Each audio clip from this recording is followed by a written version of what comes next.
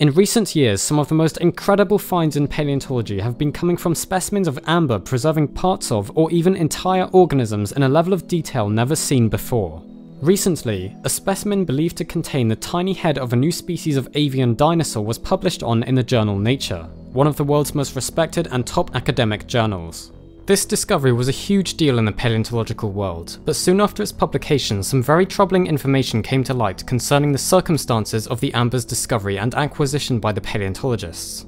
Added to this are doubts over the true identity of the creature preserved within the amber specimen, with it now not even being certain that this really is a dinosaur, creating one of the biggest controversies in the field in recent years. The animal in the amber was named Oculudentavis kaungrae by the researchers in their initial description, and under the original interpretation of this organism as an avian dinosaur, it has some significant implications for bird evolutionary history.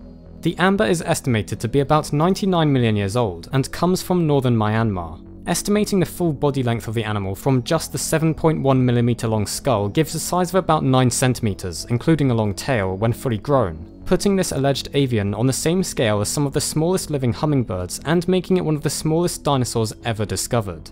Based on the shape of the teeth and the eyes, it's thought to have been a daylight predator of small arthropods, living and climbing amongst the trees of its forest environment and potentially also spending time hunting on the ground.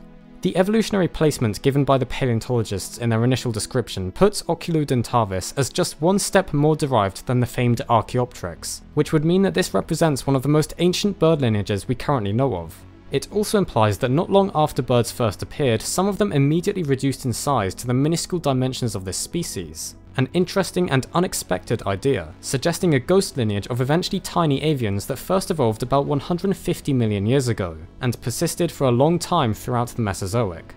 This would also mean that presumably there are a lot of very small, archaic avians we just don't have the fossils of since they were too tiny to preserve well, an idea that could change our entire perception of the age of dinosaurs, as it could be that the many different ecosystems were filled with little members of the Oculudentavis lineage and we just haven't been able to tell that they're there yet.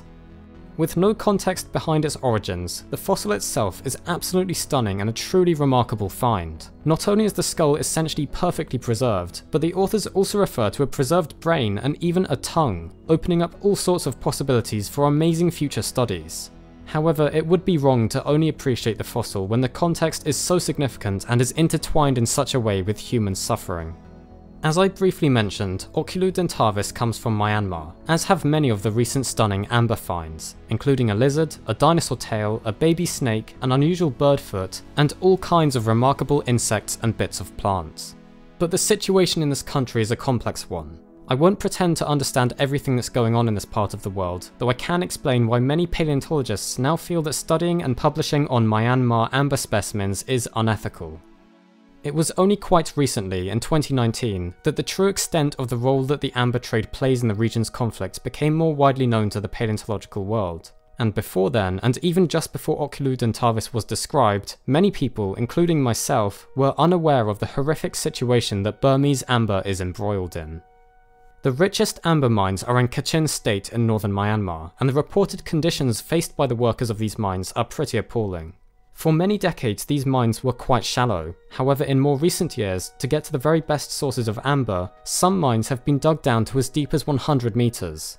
The narrow shafts of the mines are so small that it's often teenagers who are made to dig them, and tens of thousands of people in total worked in the Kachin mines.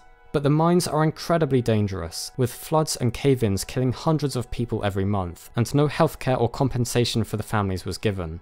In addition, the area is in the middle of a conflict between the Kachin Independence Army and the Myanmar Army. This makes the region an even more dangerous place to work, with the alleged use of landmines and child soldiers by both sides and other horrific acts of violence being not uncommon in this part of the world. So what does amber have to do with this? Well, once an amber specimen with a fossil inclusion has been mined, they are often transported and then smuggled over the border into China, where they end up being sold in a market in Tengchong. It's at this market that some paleontologists will occasionally purchase scientifically important specimens for study. Knowing how valuable these specimens are to scientists, they will usually be sold for hundreds, possibly even thousands or tens of thousands of dollars depending on the inclusion.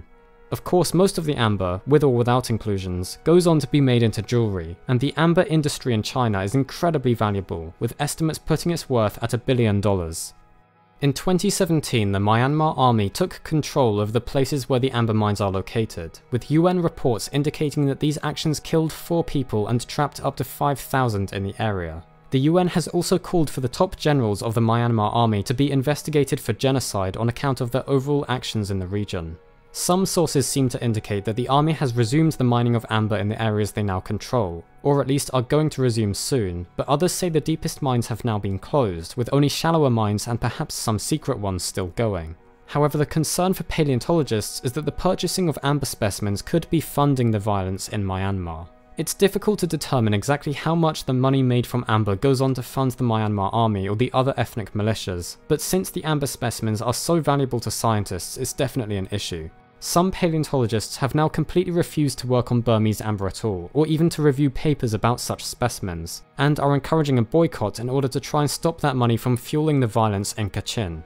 It's still an ethical grey area for many researchers at the moment, and since this has all only quite recently been revealed, there are no guidelines yet from paleontological associations as to how amber from Myanmar should be treated.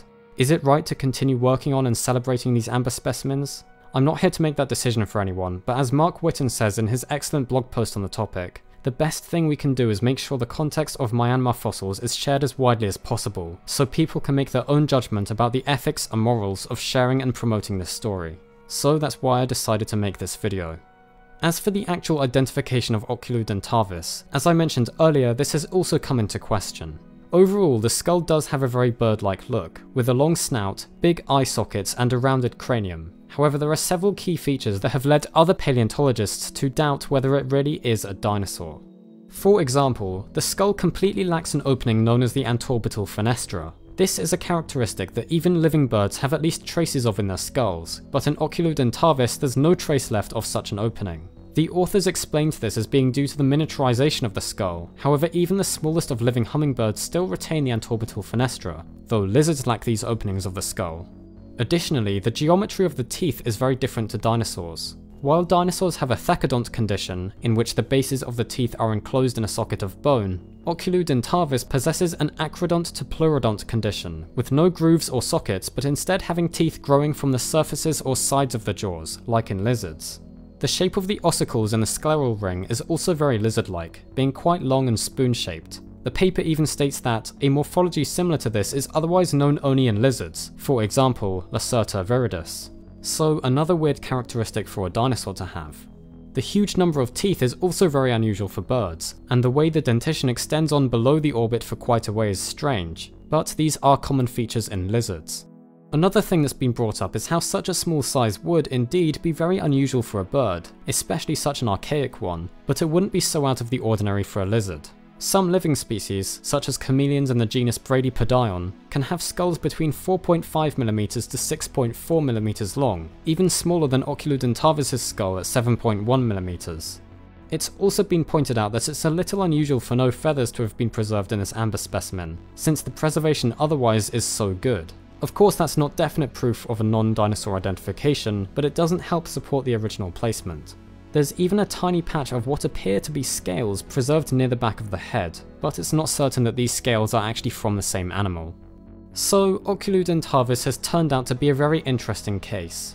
I'm sure that more research is bound to be published on this organism soon, and we might get a clearer idea of its true identity as a dinosaur, lizard, or perhaps something else. But I hope that the more important human and ethical issues surrounding the research of this fossil and others from Myanmar will be addressed by paleontological associations. Obviously, the ideal outcome would be for all violence and conflict in the region to cease, but failing that, I hope that any future discussions or publications of amber discoveries from this part of the world will make sure to include the wider context of the terrible conditions surrounding their origin. Of course, it would be awful if once-in-a-lifetime paleontological discoveries are lost due to Myanmar amber being boycotted, and there is also the argument to be made that if paleontologists don't buy the fossils, then they'll just end up as jewellery anyway. But when there's such a high human price, it's something we should consider very seriously. I know making a video about this situation isn't really going to do anything in the grand scheme of things, but I felt like I had to do something after reading about the appalling suffering that other people have had to go through and that has gone largely unrecognised due to the shadow cast by the excitement of dramatic new fossil discoveries. This isn't to say you should feel guilty for being excited about the remarkable amber finds from Myanmar. I know I was, but now that you're aware of the circumstances, I hope it's something you'll keep in mind. Anyway, I hope you were somewhat able to enjoy this video and learn something new. A big thank you to our Patreon supporters, especially our Dinosaur tier supporters Nicole Bueno, Dominic Bathy, and Puschetti TV. If you would like to find out more about our world, its history, and the wonderful life that surrounds us all, please feel free to subscribe to the channel if you think we deserve it, and if you would like to see more from us.